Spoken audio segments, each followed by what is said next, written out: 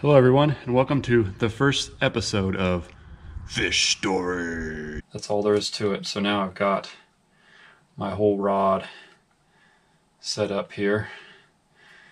There's one. Ooh, that feels good. There he is. Got it. Nice. There, I got one. That's awesome. Fourth species.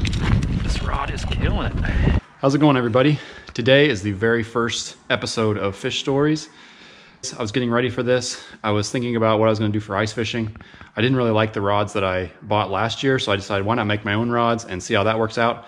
So I took apart some of my old long rods and constructed 3 ice fishing rods. So here's an ultralight that I'm going to use. Medium action. And another kind of medium action, a little bit longer, maybe a little bit heavier for some bigger fish. So before I get started, I'm going to cut to a clip of me actually making these rods just to show you how I did it, in case you want to do something similar. And then let's get started. Let's start fishing. See you in a second. So when I was home recently visiting my family, I was looking through some of my old rods. It seems like everybody's garage has this area where all the rods get collected. And so I was home and I thought, why don't I just build my own ice fishing rods? Because I have all these choices. I have 10 or 15 different rods that I'm never going to use again. And I can choose the action that I want and, you know, try to make a light, a medium, and maybe even a heavy, or 1 light and 2 mediums or whatever. Just to try and get different sizes and different actions. So that's what I did. I chose the rod tips that I liked the most. Here's one of those rod tips. I like the length. I like the nice soft tip on it. Thought this might be like a light action setup. And I found reels. So I found that, for instance, this old Zebco micro reel from about, I can remember using it about 20 or 25 years ago. And you know, I cleaned it up and it's actually in pretty good shape. I found a couple other reels also that I thought would work. I think the most important thing is you want to check and make sure that the drag is functional, because if the drag is really key, obviously, when you're ice fishing. If you hook onto the fish of a lifetime and have that tiny rod in your hand, you need a good drag to be able to play that fish. And then what I did was I bought cork handles from Mudhole Customs, Custom Rod Building. And then I also bought some of this tape to tape the reel onto the rod. It's clam silicone pro wrap. Comes in a roll like this. This one's almost empty, but for this rod build, you know, I'm going to need probably about, I probably have just enough left here. What is that, 1.5 feet or so? So probably about 18 inches to build this rod. So I think I'm going to walk you through it here. It's going to be really quick and easy. So first of all, what do we need? A cork handle. These ones from Mudhole Customs have a hole that it's a nice, probably, I don't know, 1/8 inch maybe. And that's going to be perfect, because if you look at the width of this rod, it's pretty similar. I mean, it's maybe a little bigger, and that's ideal because I want it to squeeze in there and go in, but I want it to be a really tight fit. I can use super glue or something else to hold it in place, but in this case I would like it best if I could just slide it in there and have it be ready to go. So I've got my cork handle. I've got my rod that is going to be inserted into the cork handle. And you just want to be careful here not to damage anything. So that is in place, and that looks great. It's a really snug fit. It's not going to come out. And then all I need to do now is just get my reel, line it up with the guides, of course. If you don't, you can actually, you know, it's pretty tight, but it's loose enough you can actually spin it a little bit if you don't get the guides perfect. And when you set up your reel, instead of setting it too far forward, you want to set it kind of in the middle or to the back, I would say, so that when you're playing the fish, when you're putting torque on this handle, if you have it all the way up here, put too much torque, I could imagine you could break that cork handle right there, because these cork handles aren't that strong. So I'm gonna try and center it as much as possible, like maybe like right there. And yeah, I think that'll be perfect.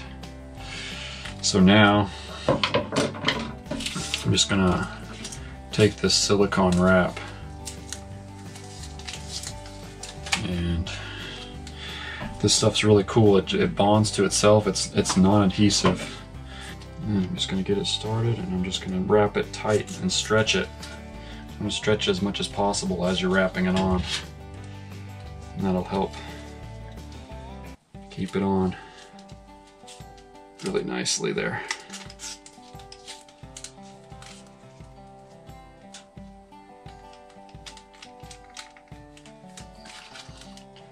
Just trying to pull as, well, not as hard as I can, but pretty hard. We have it. That's all there is to it. So now I've got my whole rod set up here. You can see how I've got that wrapped on. It's, you know, not the cleanest wrapping job ever. There's some lumps and bumps in there, but that's okay, it'll get smoothed out. And the important thing is that just to make sure that that reel is never going to come off, and I don't feel like I could ever get it off of there unless I cut the tape. So I think we're good. Now what I'm going to do is just hook this up with my lure of choice, and soon enough we will take this out on the water and see if we can catch some fish. I have already made 2 other rods just shortly, a little while ago. I made 2 other rods with in a similar way, with old rod tips and another old reel. This one's a pretty light action, light to medium action. And the third one that I made, I wanted one that was kind of heavier. The nice thing about this rod tip was it was longer as well, and it also came from a heavier rod, so it's got some backbone. And it also is longer, so I think that'll be better. That'll help, you know, distribute the force from a big fish if I catch a big fish. Also got a heavier reel on here that I found that wasn't being utilized. And see, you can see I've already got these hooked up in anticipation of using them. So that's 3 new rods that we can go use. Across the street from my house there's a nice little pond where we can put these rods to the test. All right, let's do it.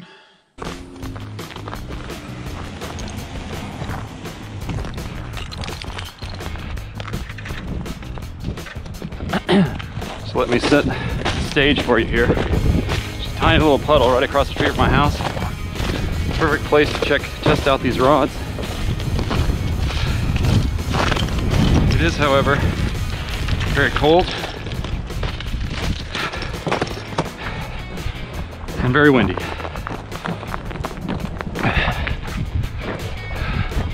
Probably looking at about 10 to 15 degrees below 0 wind chill. All right, get the ice grippers on. That's key. All right.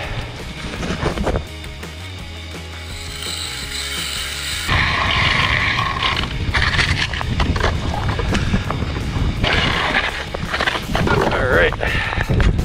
Let's see what we got here.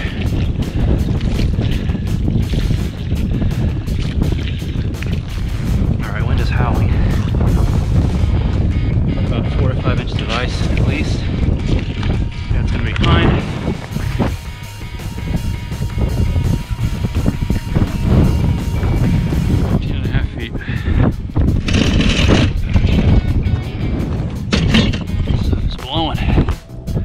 Using a deeper sonar, and the readout for that is on my phone,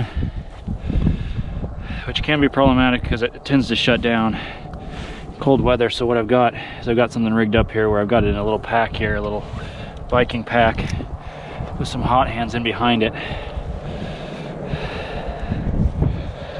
and that might keep it on for a little bit longer than it otherwise would.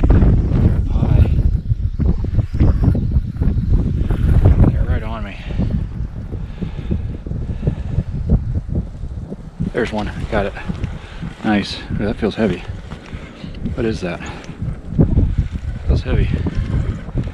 Oh yeah, there's a bass. Nice. It's a nice way to start. That's what I'm talking about. Nice little bass. Look at that guy. Look at that little guy. Good little start. See you later. All right.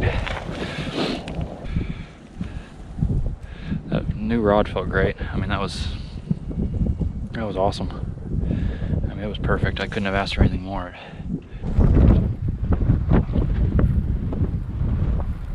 There's one. Nice. Just let it sit there. He took it. Feels good. Bluegill probably. Yep. Nice little bluegill. Colorful little female. There we go. Look at that guy. That's what's down there staring at me. Let's try something else. Oh man. Let's try VNC tumbler spoon.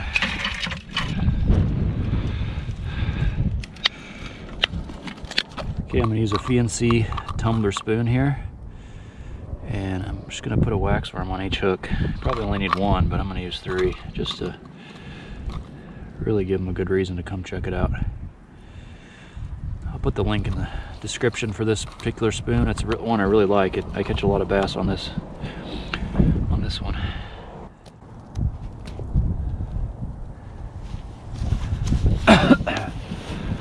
All right, you got fish all over the place down there. I'm recording my Sonar feed now, so should be able to see that.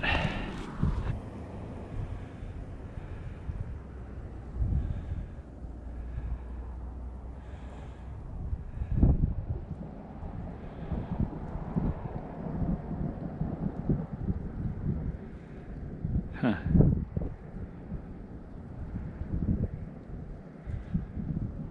There's one. Ooh, that feels good. And they're staring right at me. That's got to be a bass or something. Oh yeah, it's a bass. Play him for a little bit. That's what we came for, boys and girls. Yep, there we go. That's nice. There we go. Aha.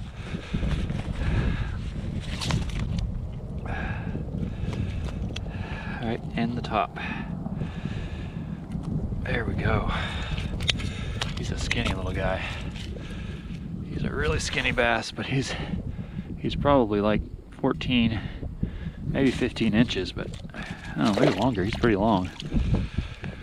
But he's skinny. Not a very healthy fish.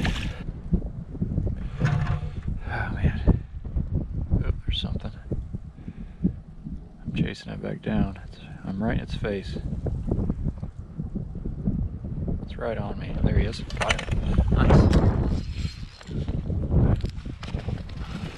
See if we can get him up here. Feels pretty heavy. Another bass. Huh. Not ready to come up yet. There it comes. Nice. Another bass. That's a little healthier looking one. It's big, but oh, I love catching bass through the ice. That is so awesome. Ah, man, that's so awesome. Ah, look at that guy. Look at him. He's out of here.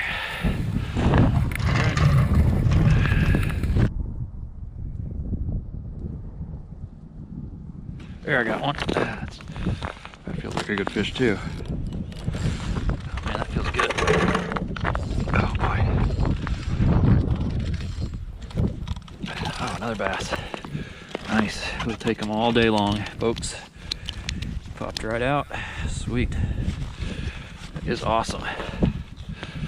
About a 10 or 11 inch maybe. See you later. All right, that is fun. I think what I'm going to do is I'm going to try the other rod now before I run out of battery on my GoPro. Tungsten maybe. One of these guys.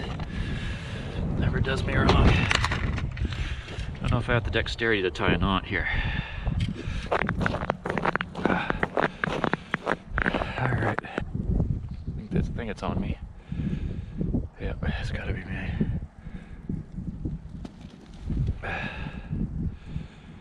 I got him right away. Nice. Oh, nice. And oh man, these rods feel great. Another bass. Look at that. That is awesome. I don't care that they're not very big. We'll take them.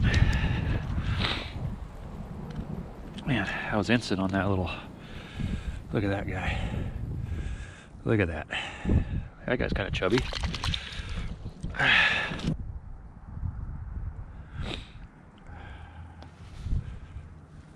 Oh, there's one. Got him. Nice.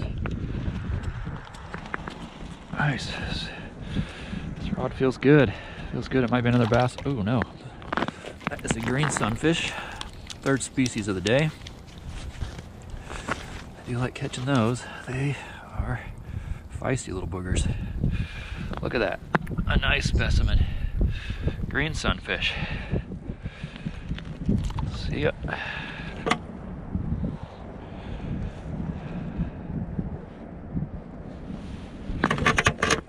Oh, there's one. Oh, that feels good. Ooh, what do we have here? That feels good. Oh man, oh, that's a nice bass. Jeez. That is awesome. Look at that guy. The camera shut off on me. Look at this guy. Nice little 11-inch, maybe 12. Oh, there's a fish. Is that a fish? Yeah, I got a fish on. What the heck? I think it was off to the side on me. This feels like another nice fish. Oh man. Another bass. Jeez. Also not that same size category, but man, oh man. They are hammering me. Right in the top. Look at that guy. That's a healthy specimen. Not big, but they're fun. I'm gonna get another one of those. Oh boy, there's a bunch of them down there. They found me. And they are on me.